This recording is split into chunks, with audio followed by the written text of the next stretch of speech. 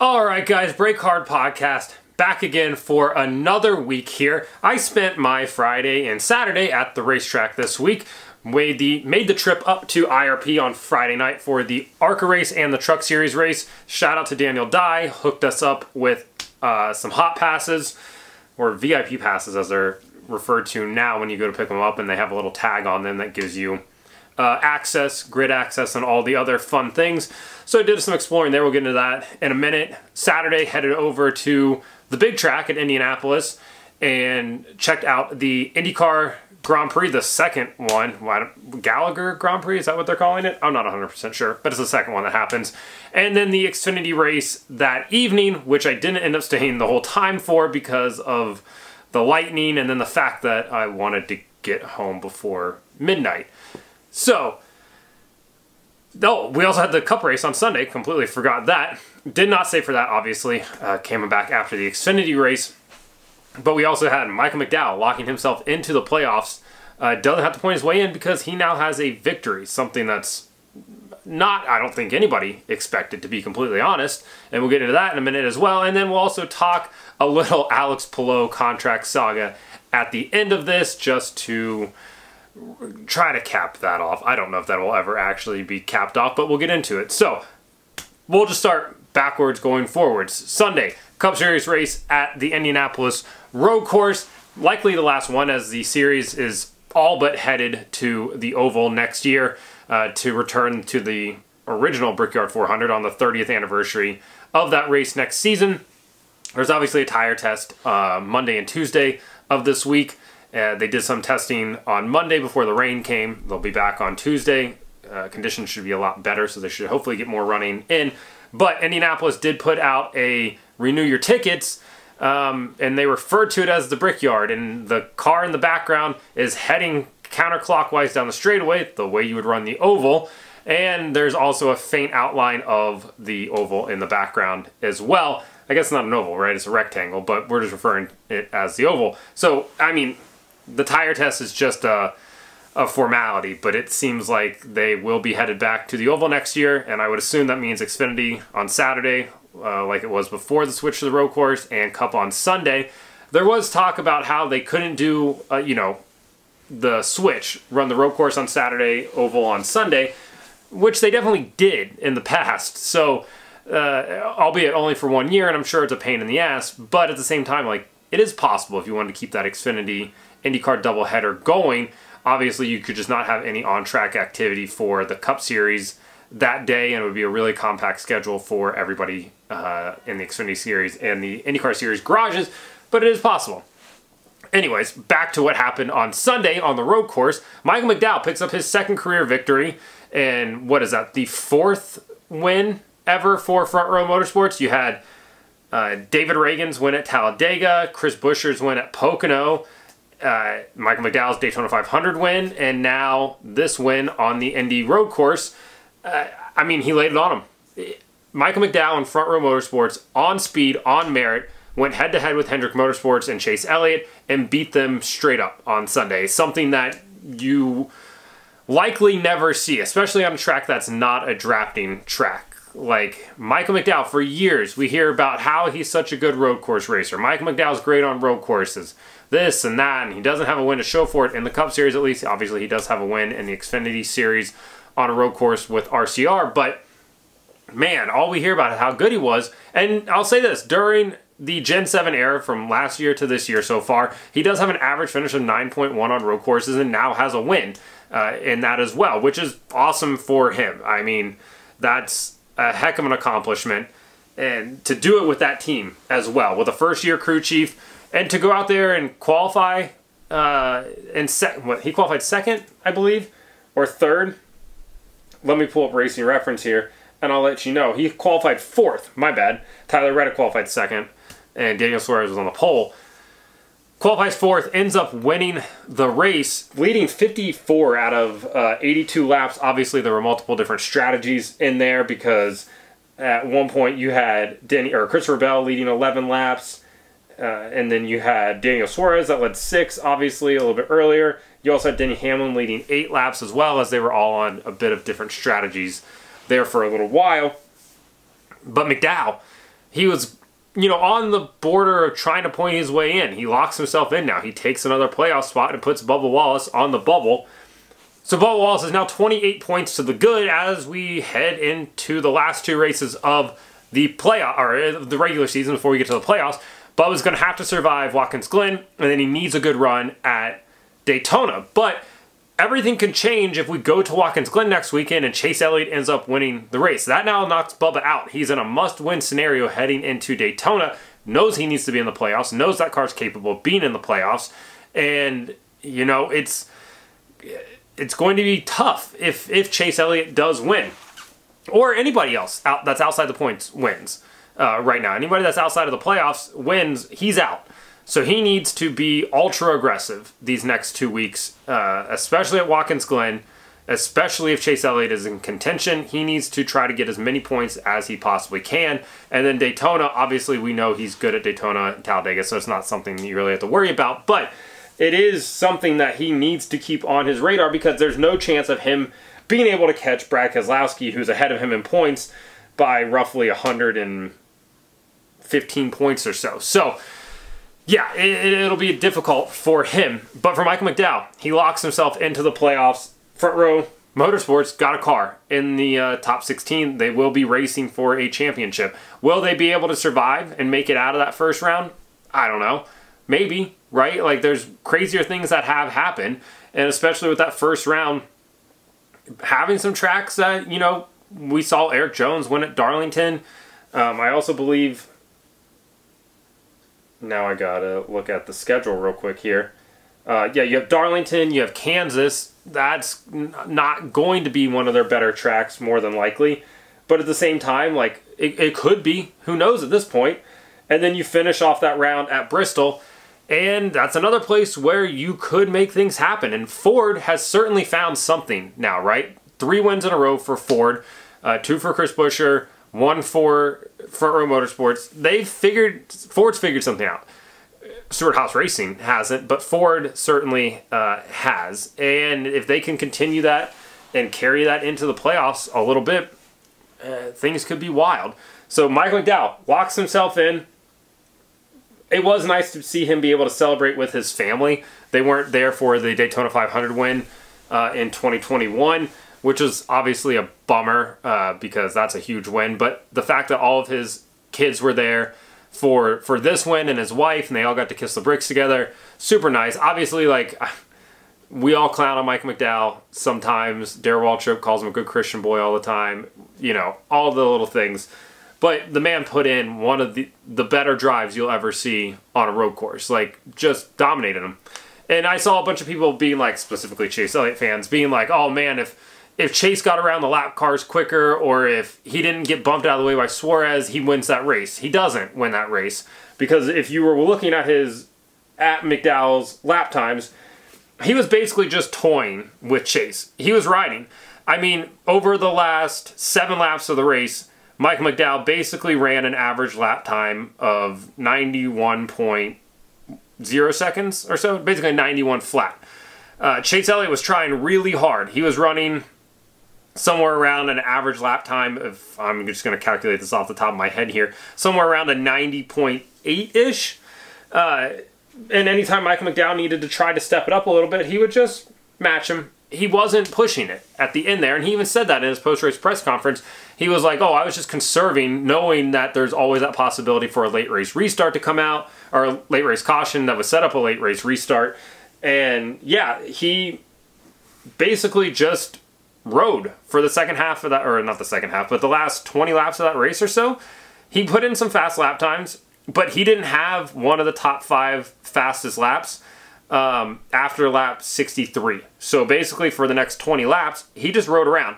Meanwhile, Chase had 1, 2, 3, 4, 5, 6, 7 laps in that period where he had one of the top 5 fastest laps and just still couldn't catch him. But every time Chase would respond with, you know, a fast lap, Michael would come back the next lap and he would just be about a 10th slower, or he would come back and be, you know, 3 or 4 tenths better. Nothing crazy, but enough to just keep that gap going again.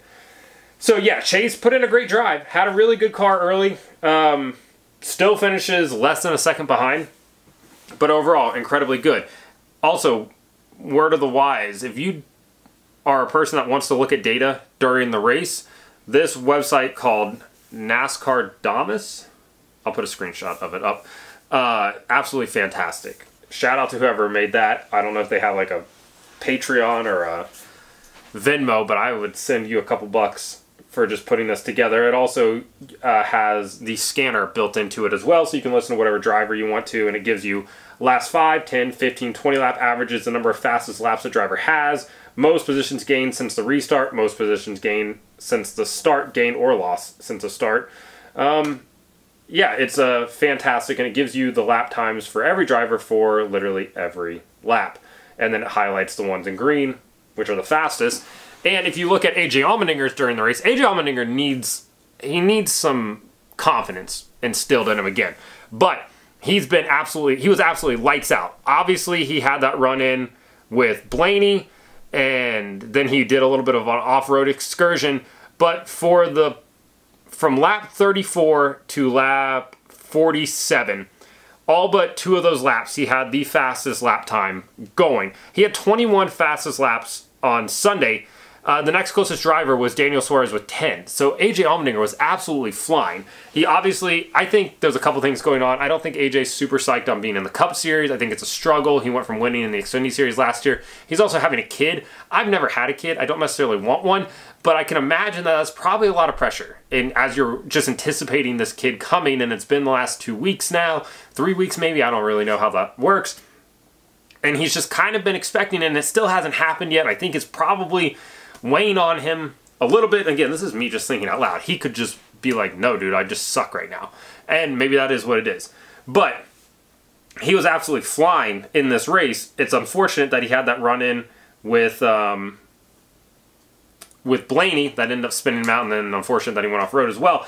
But I did also see one of the Motorsport Analytics accounts, and I can't remember who it was off the top of my head, and I apologize, but basically they put out a graphic, and they do this every week, and I'm going to have to try to find it real quick just because I want to give them an actual shout out. I'm trying to find it by looking at somebody else's account. Okay, I'm not finding it. I know I didn't put a lot of time. Oh no, Auto Racing Analytics. Those guys put out a graphic each week, basically of like, you know, if there weren't any cautions, you know, where would they have finished at based off of median lap time? And based off of the median lap time, Daniel Suarez would have won the race if there was not a caution for the entire race. Yeah, if the entire 82 laps of the Indianapolis race were based on median lap speed data alone, this is roughly where the top 10 cars would have finished on track. Daniel Suarez is your winner, Michael McDowell in second, and AJ Allmendinger would have finished third. So he had plenty of speed. It's just unfortunate that he ran into some issues there early. Hopefully, though, he can kind of get things going again, because it's a bummer to see AJ not be up there contending. You also had Joey Logano. Apparently, when you go to the Indianapolis road course, Joey Logano loses his mind. He was absolutely insane. And last year, obviously, the first year, he ends up in the tire barriers. Last year, he decides to go 7 wide and force his way into turn 1 like an absolute idiot, and then get out and criticize everybody else for doing it. And then this year, he just first hip checks Justin Haley off into the barriers, puts him into the tires, and basically ruins his day. And then on the restart, he goes into turn 1 and just decides to use the 12 as his brake, and he clobbered the back of Ryan Blaney. And it's like, dude, what are you doing, man? It makes no sense when he goes there. He just completely blanks out. Only one caution on Sunday, and that was a big talking point because a lot of fans were like, oh, this is a boring race. This is a very natural road course race, and I personally didn't have a problem with it. I know there are certainly people that are, you know, not the biggest fans of it, but I like to see things play out naturally. The fastest cars ended up winning. Passing was incredibly hard. Track position was crucial all day. 8 of the cars that finished in the top 10 started in the top 10. So, yeah, there's some things there that aren't the best. I saw somebody be like, oh, an F1 race broke out. And I'm not going to... Everybody's open to their own opinion. I'm not going to disagree with that at all. But at the same time, there are certainly, you know, some things that I'm fine with. and not the sport not embarrassing itself when there were a ton of eyes on the race this weekend, just from an international standpoint, is probably for the best. Obviously, you had a lot of Japan tuning in because Kamui Kobayashi was in. You have Australia and New Zealand paying attention because Shane van Gisbergen and Brody Kostecki were here. Some F1 fans tuning in to see what Jenson Button could do. You have, sports car fans trying to see what Mike Rockenfeller is doing. So you had a lot of people tuning in. You had all the Polish fans watching Brad Keselowski. Mexican fans watching Daniel Suarez. So yeah, you got a lot of parts of the world and some people trying to pay attention to what's happening. And to see them not embarrass themselves was certainly a win, in my opinion. I know some people want to see the carnage and everything, but a nice, respectable race is not a bad thing. Shane van Gisbergen comes home 10th in his second NASCAR Cup Series race, and I saw a lot of fans like sort of dancing about him not winning, which is weird because, like, yeah, I get it from if you're a diehard NASCAR fan, you don't want to see your drivers come or get embarrassed like they did at Chicago. Okay, I can maybe get behind that a little bit, but at the same time, can't you just appreciate a good race car driver? And I really think that's like the camp that most people should fall into. But yeah, celebrating that he only finished 10th is kind of funny because he still has more top 10 finishes this year than Ryan Preece, and he has the same amount of top 10 finishes as Eric Almirola and Harrison Burton. So in 2 races, he's still better than some guys in pretty well-funded rides and big rides. So at the same time, I mean, yeah, celebrate him only finishing 10th. It's still massively impressive in only his second race on a track that he's never been to, that these Cup guys have been to for the 2 years prior. So yeah, good for him. Good solid finish and run. He did get into Ty Gibbs, just absolutely wrecked spun Ty Gibbs out, which I don't think you're going to hear anybody complain about other than that guy that thinks that he's part of Ty Gibbs' team and wears the merch and the hat and everything and gets hot passes and tells everybody that he's part of the team. If you know, you know. But yeah, there wasn't anybody being like, oh man, that was dirty what he did to Ty. Ty wasn't happy about it. Kind of looked like he flipped him off after the race. But it's hard to tell. He could have just been putting down his window net. Either way, SVG did come over the radio and say, somebody's not happy behind me, but I can't tell who it is. I think it was Ty Gibbs. Outside of that, you also have Brody Kostecki having to start last, or 38th or so, having to go to a backup car after wrecking in qualifying. Put up the 7th fastest time in Group B qualifying. Would have started, around 14th or 16th, or not 16th. Actually, he may have actually put in the 6th fastest time. Yeah, he was supposed to start 11th. So that's what that would have been. Unfortunate that he had to go to the back because he ended up driving all the way back up to 22nd, finished on the lead lap, which is awesome for him, last car on the lead lap. But if he would have been able to at least start in 11th, I think we could have seen a pretty good race out of him, maybe a top 10, if not a top 15 for sure. So bummer that didn't get to happen, but hopefully he gets to come back over and do some more. It seemed like he had a fun time. He had nothing but good things to say about it as well. Of the other international drivers, you had Mike Rockenfeller finishing 24th in that 42 car, replacing Noah Gragson. You also had Jenson Button finishing 28th in his last start this season in that 15 car for Rick Ware Racing. And then you had Kamui Kobayashi finishing in 33rd place. He had a bit of an excursion day. Ricky Stenhouse Jr. was just going all Team America and taking out any foreign driver that was around. 1776, We Are the Champs, absolutely delivered a hammer to Jenson Button and took him out. Then decides to wreck Kamui Kobayashi. And, some people might just call that patriotism. I'm not sure. But yeah, he went all Kenny Powers there and wanted everybody to know that he was willing to take out the foreigners for whatever reason on Sunday. Just a weird coincidence that kept happening. But overall, I give the race a 70, a 78, 79, somewhere in that range. It's a high C, right? Like to see more passing up front. It felt like the 34, the 9, and the 99 were all so evenly matched. It didn't really feel like they could actually pass each other. And then you having 8 of the top 10 cars finish, 8 of the top 10 started in the top 10. That's difficult just because you want to see some people, so the comers and goers, right? You want to see guys making passes and doing all the things, and that's not really happening, or didn't happen, rather. So, yeah, I think we just like to see passing be a little bit better, but we know with this Gen 7 car, passing on road courses is at a premium now. It's a lot harder. You've got a bigger tire, you've got better brakes, you've got better handling cars.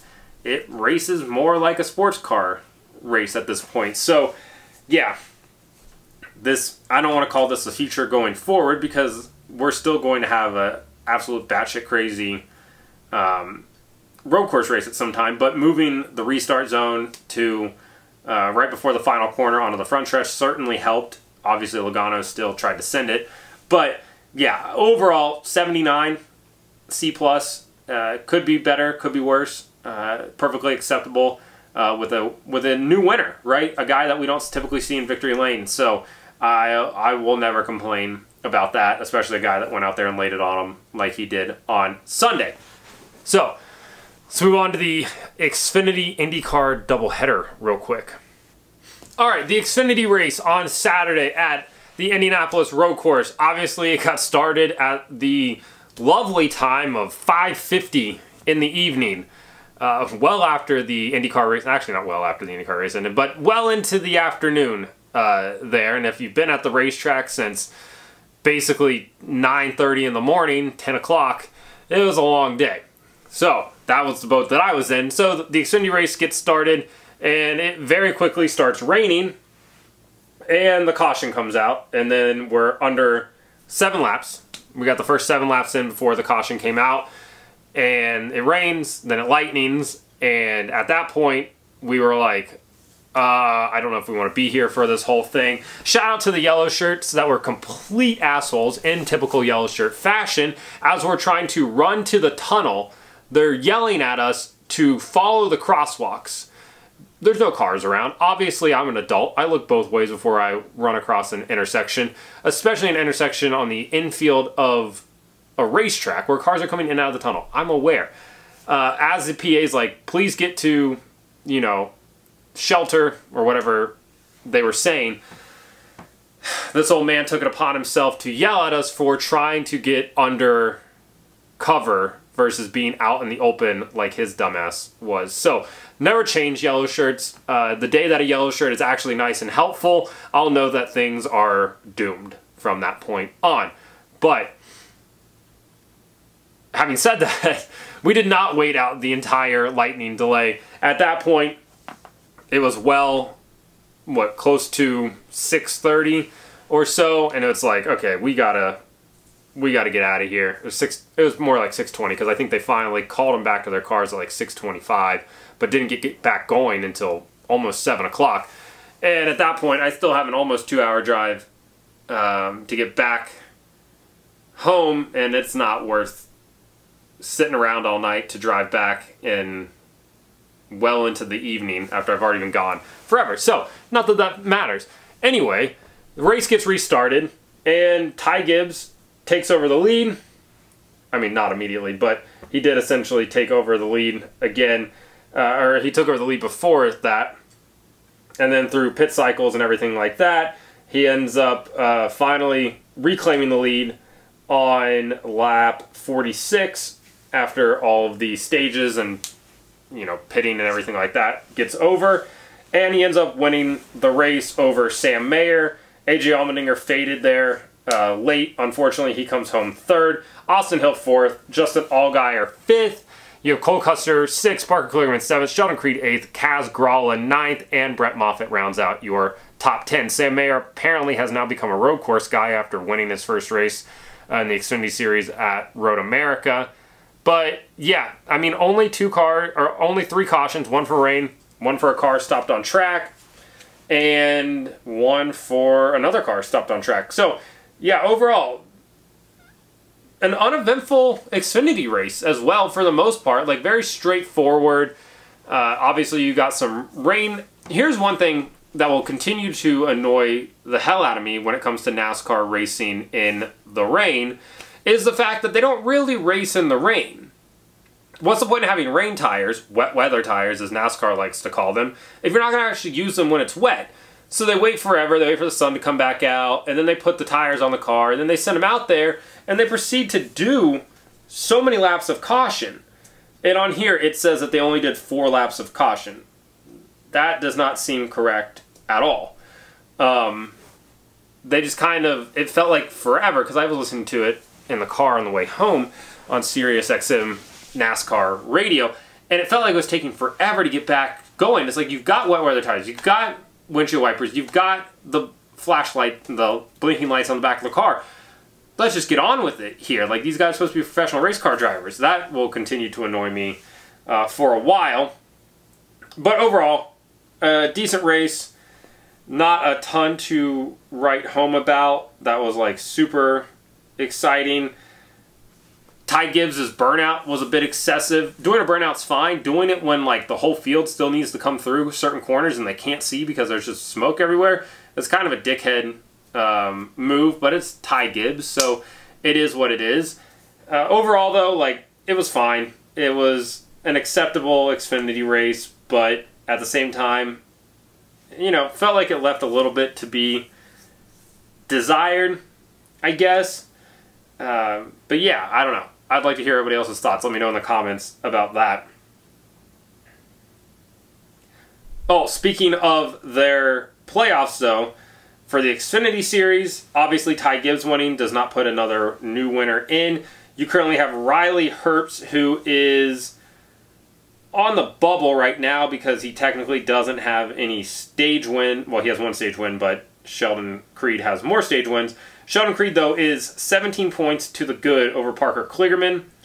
And then you have Riley Herbst, who's 34 points to the good. So realistically, this is going to come down to Parker Kligerman trying to get in over either Sheldon Creed or Riley Herbst. You have Brandon Jones still sitting 65 points out, and Brett Moffitt is sitting 95 points out. He's not going to make it in without winning a race. And they are headed to Watkins Glen this weekend as well. We'll see where they go, or not where they go, but how that pans out for them. And then they'll be back in action at Darlington on Southern 500 weekend. No, I'm dumb. Excuse me for a second. They're back in action at Daytona, obviously. Then they head to Darlington, Kansas, and then they're back in action at Bristol, which is the final race of the first round for the Cup Series. It's all very confusing if you're trying to line all of the schedules up, but the Xfinity Series definitely does have a shot at, you know, having 4 pretty banger races coming up. Watkins Glen could be a little bit crazy. Daytona, obviously, is always crazy. Darlington's interesting, and then you have Kansas as well. And then Cup guys aren't allowed to be in the field anymore, which is certainly a plus. All right, moving on to the IndyCar race on Saturday. Again, got to the racetrack a little bit before 10 o'clock, I guess, or maybe at 10, whenever that lightning hold got lifted and we could finally park and go into the track. Was walking around early on Saturday, stopped along the fence, and Ryan Preece just was right there watching practice with us. Very kind of bizarre. It is funny that you can walk past all these guys, and these guys can, a lot of them can walk around freely for the most part if they don't have their fire suits on. If they don't have their fire suits on, nobody knows who they are, which is very bizarre. Like, saw Graham Rahal on Saturday morning, walked past him, was like, hey, good luck, and he just said thanks, and like nobody else seemed to even know that was Graham Rahal. Kind of blew my mind. Same with Ryan Preece.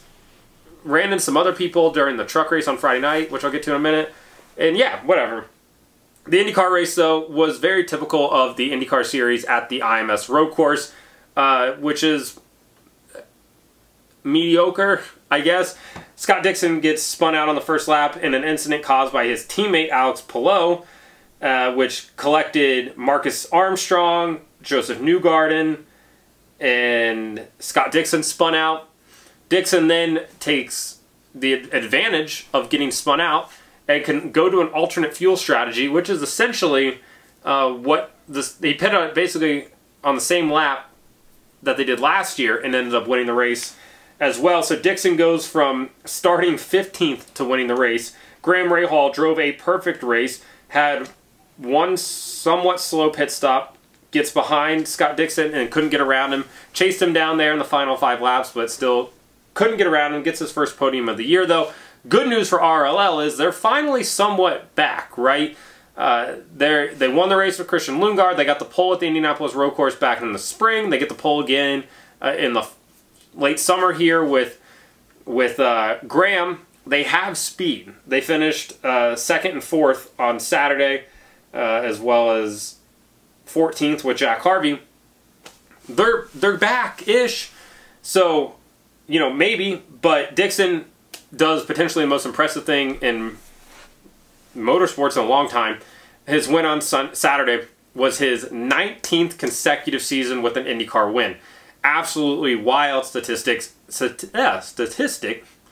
Considering IndyCar is as competitive as it is. It's the most competitive series in the world right now, and for him to keep winning is absolutely insane. So good for him. For the championship, though, Alex Palou getting into Marcus Armstrong and then collecting Joseph Newgarden, who was up on top of him, and everything like that. Alex Palou now has a 101-point lead over Scott Dixon, who moves into 2nd in the championship.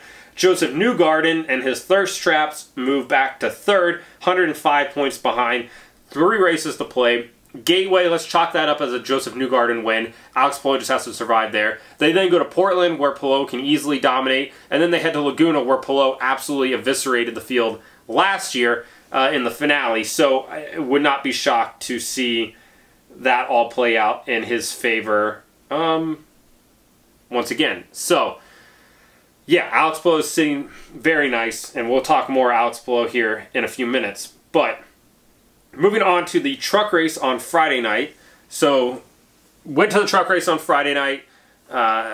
Daniel Dye hooked us up with passes, like I said.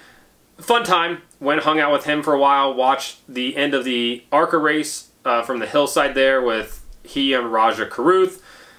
And unfortunately, Luke Finhouse doesn't end up winning. That instead goes to Jesse Love, which, funny moment that happened there, but we won't say anything.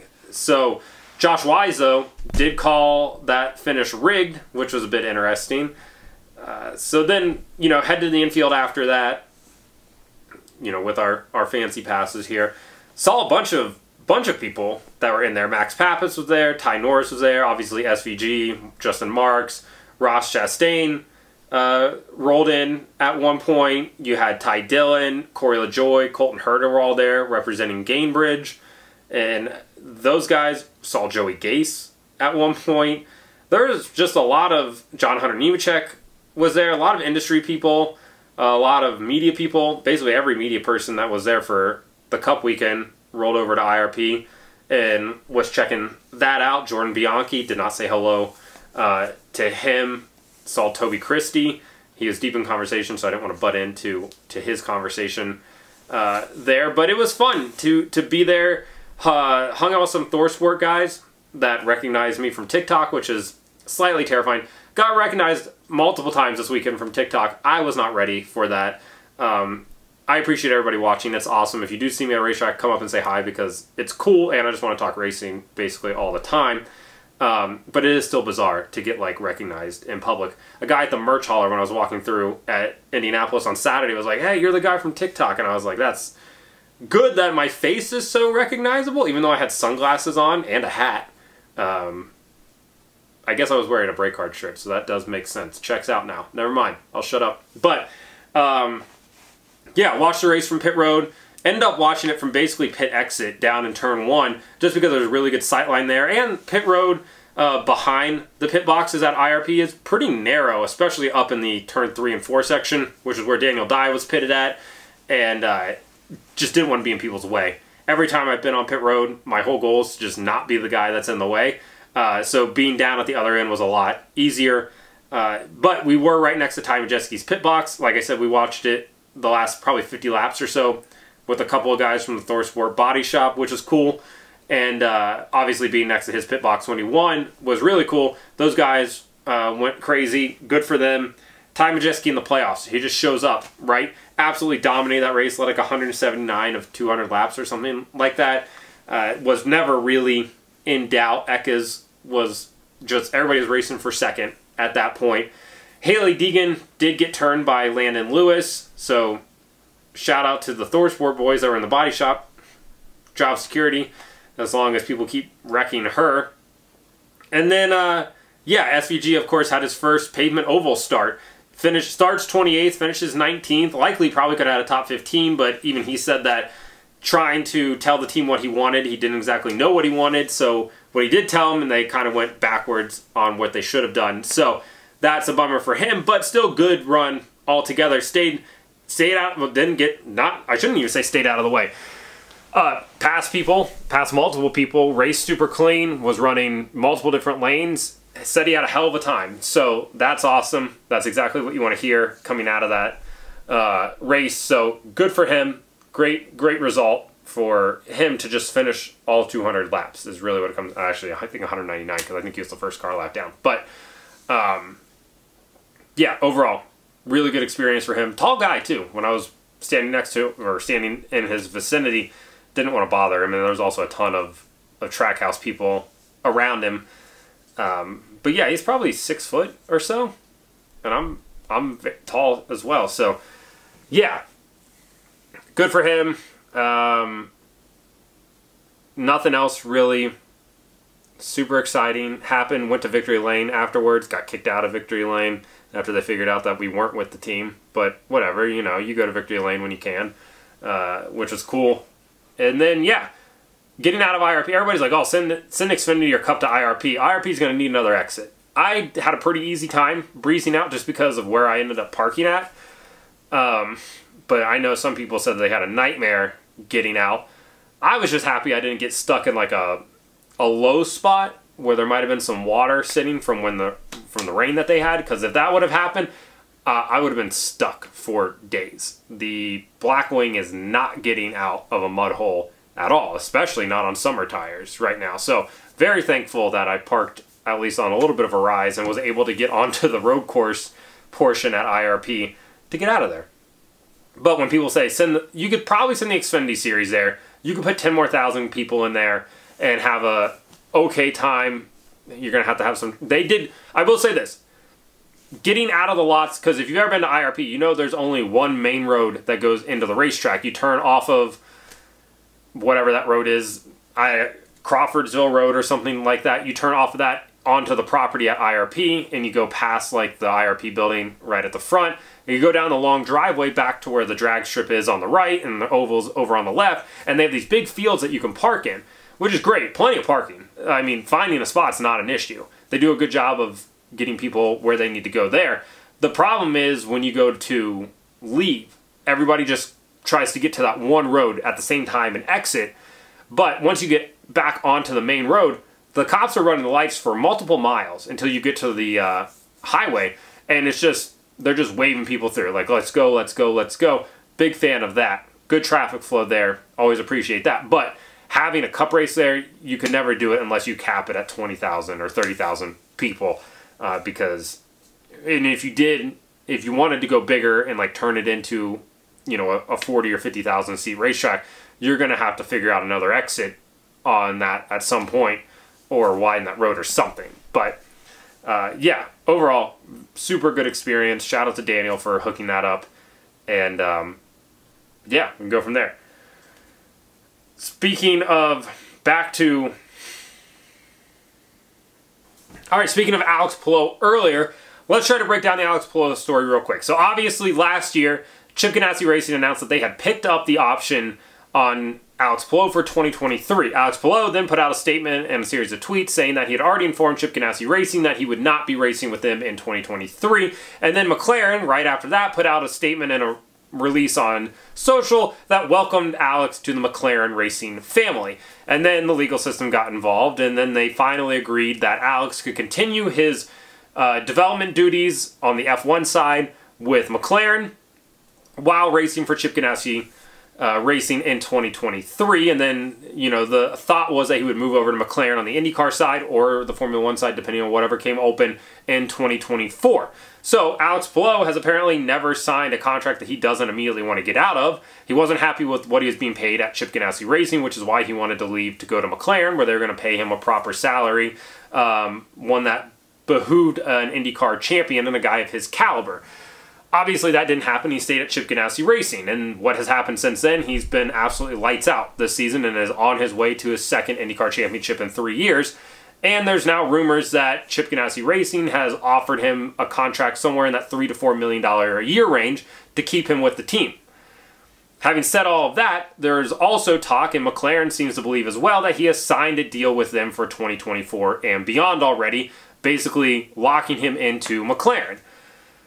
Obviously, he can't do that if he already has a contract with Chip Ganassi Racing, and he can't sign a contract until after that September 1st date that comes up at the end of this month, which is why everybody's very confused about McLaren saying that he's already under contract for next year with them, because it can't be a binding deal because of what his Ganassi contract apparently says, unless it's somehow worked into his testing contract, which obviously we don't have access to that, so this is me just spitballing here.